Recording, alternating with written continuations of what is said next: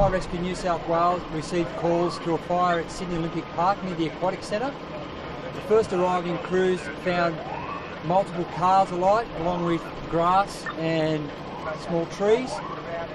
We had approximately 43 cars totally destroyed by the fire, along with grass and scrubland. We had crews on hose lines. We also had assistance by an aerial helicopter which provided water for some of the grass and scrub. At the moment, with regard to the clean-up, we have a lot of these cars still have petrol within the fuel tanks, which is causing a problem for the clean-up. We've got to ensure that the petrol mixed in with the water does not enter the stormwater. We've also evacuated approximately 500 people from Sydney Aquatic Centre.